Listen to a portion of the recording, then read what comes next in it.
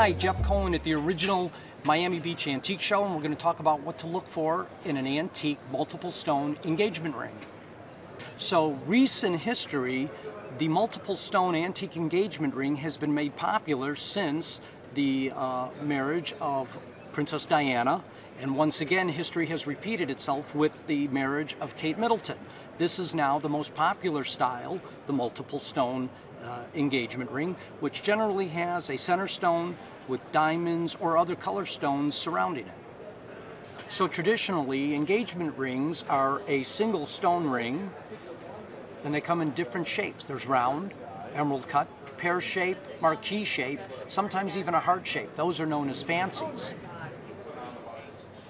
So in looking for a great antique engagement rings, what you want to do is maybe check out some antique shows, antique stores, or antique dealers who might specialize in old jewelry and have a great antique engagement ring.